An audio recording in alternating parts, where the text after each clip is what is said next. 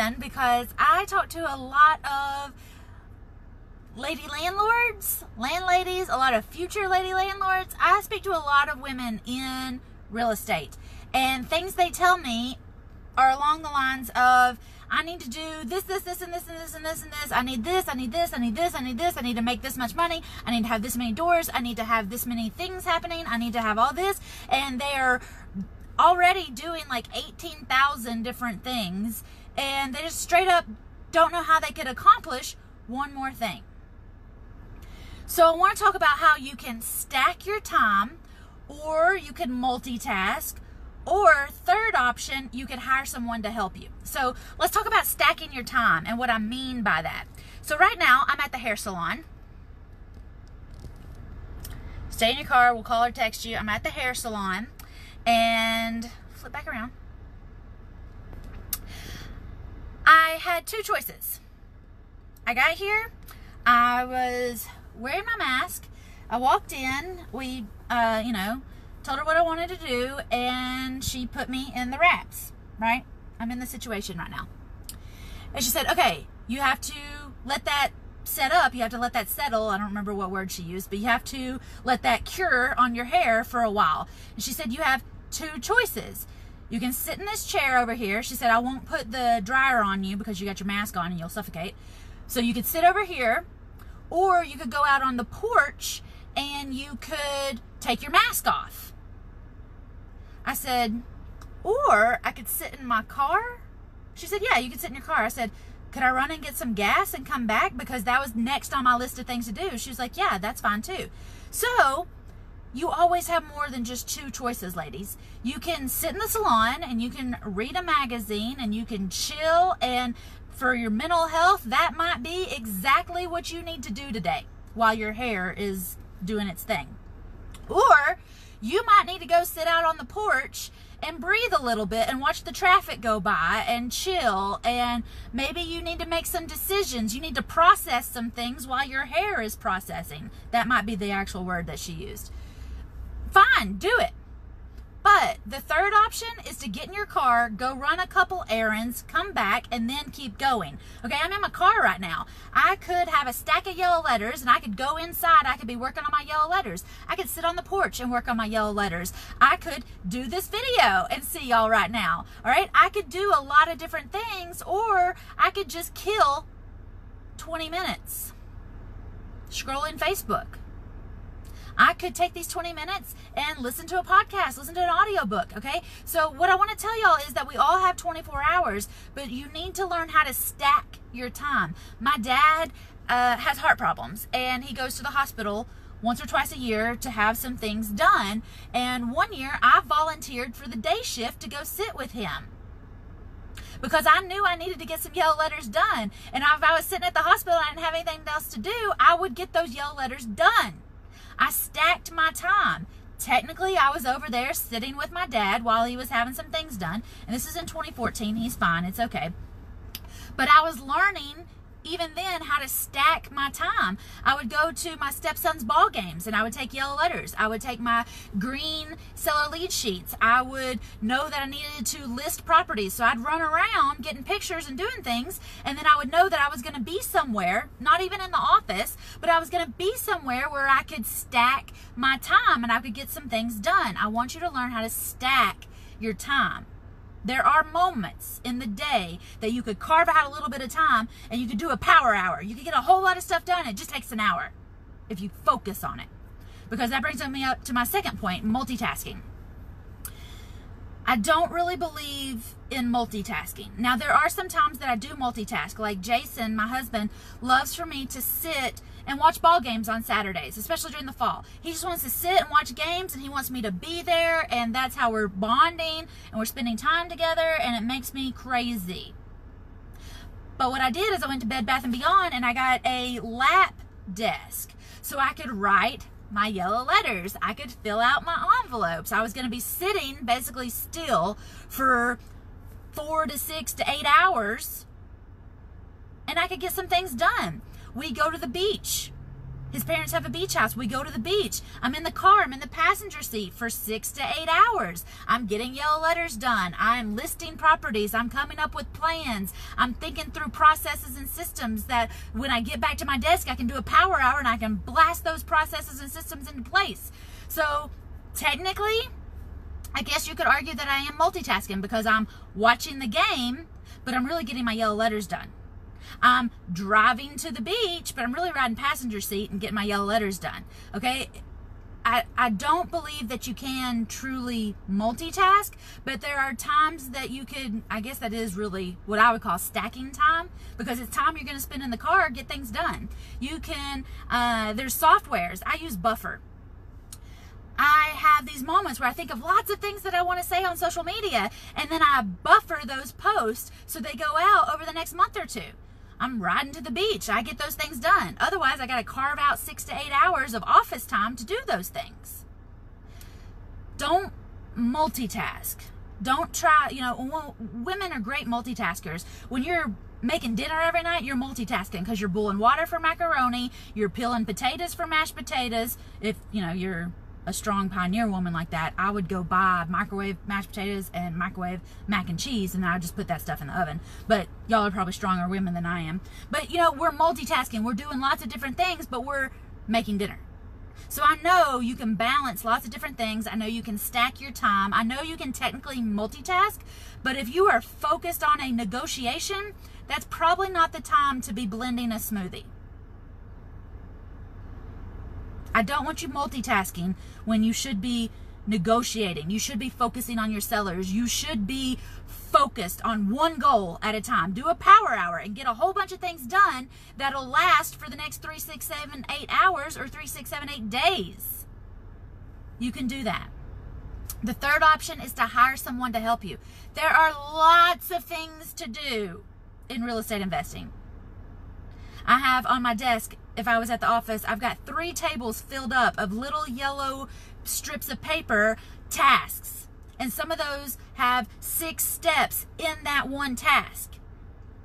Somebody needs to do that, and it doesn't need to be me. Some of y'all are to a place where you can't physically, mentally, or emotionally handle more deals until somebody starts answering the phone for you, until you have some website set up to do some of the heavy lifting for you, until you have some buffer posts ready to go out so that you can technically disappear from social media for a week because you're at the beach and you need a mental break. But people don't know. All right? You got to hire somebody to help you. Hire somebody to answer the phones for you. You don't need to be doing that. In the beginning, yes, you do. But once you get deals, you get money, you get rolling, businesses have people answering the phones for them. Big businesses work on a quarterly schedule, monthly goals, quarterly targets, all those things. And businesses have lots of people involved.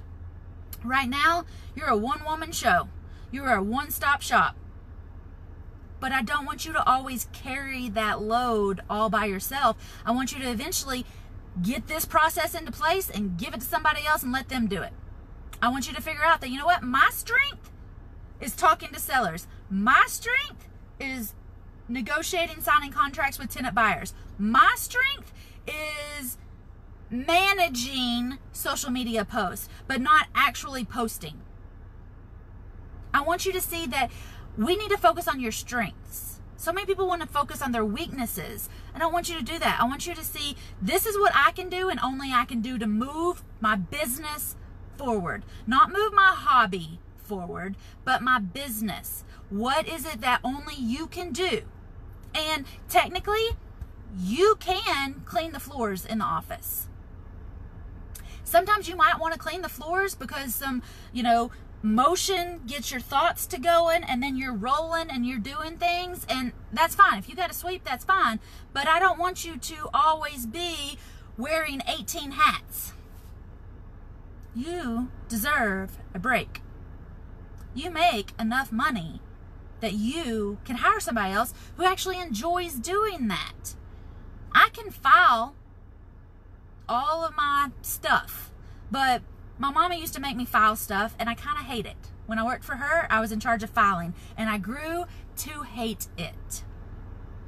So I pay somebody else to do the filing for me now, because that's not my strong suit. And I don't jump out of bed and say, yes, I'm going to go file stuff. No, I'm going to hire somebody who does jump out of bed and say, yes, I'm going to go file her stuff and get her organized, because it drives me crazy when she's all scattered. Sorry, y'all, I'm kind of scattered, but there are people out there that don't want to do Facebook Lives. They don't want to go negotiate with sellers. They don't want to be the brand behind the coaching. They don't want to do those things. You got to do those things. I got to go do those things. And then we're going to hire somebody else to do the other things that aren't lighting us with a passion. You do what you can do.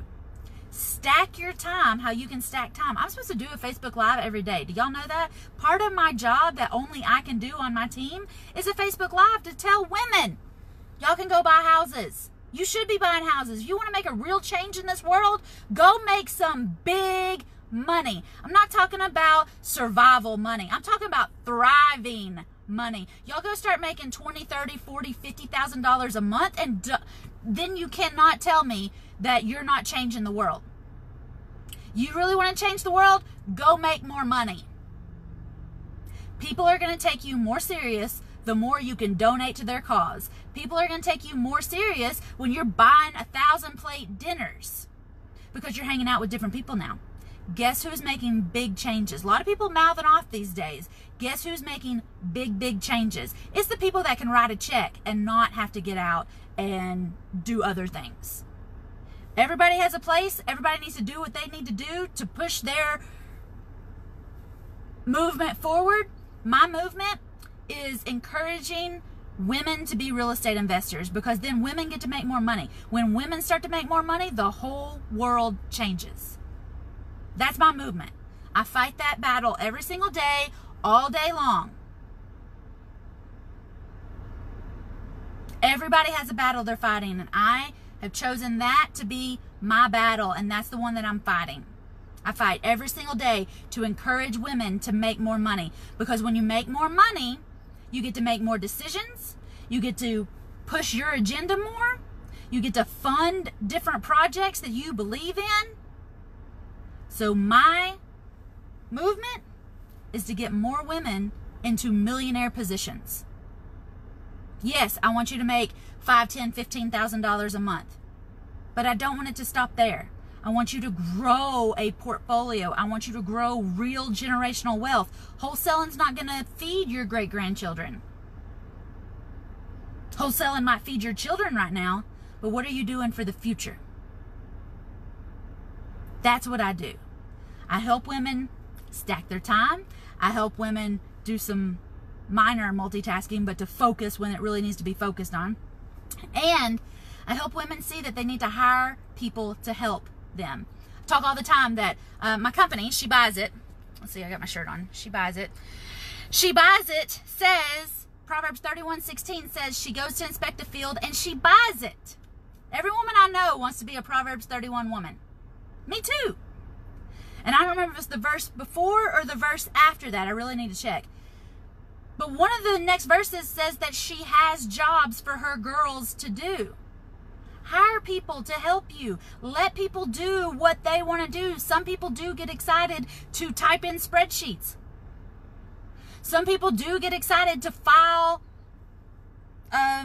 leases. Some people do get excited to post your stuff on social media. Let those people live their best lives. Give them things to do. Pay them. Start businesses. Don't start hobbies. Don't be a hobby investor. Start a business, a big business, a business that all the old boys in town talk about, because you are a force to be reckoned with. That's what I do. Hey, y'all. My name is Whitney Nicely. I'm the broker for Whitney Buys Houses. I am the owner of She Buys It, and I'm the president of the Knox RIA. I love helping women get their first deal done fast. If you have any questions, please let me know. I am getting the signal that it is time. My hair has processed. It is cured. Y'all figure out. Tell me in the comments. How can you stack your time? How can you do some multitasking, but then focus when you need to be focused? And what can you hire other people to do? Hire your weaknesses. Don't fix them. Focus on your strengths and let somebody else fill in the gaps where you might be a little bit weak. I'm here for y'all. Gotta go. Bye.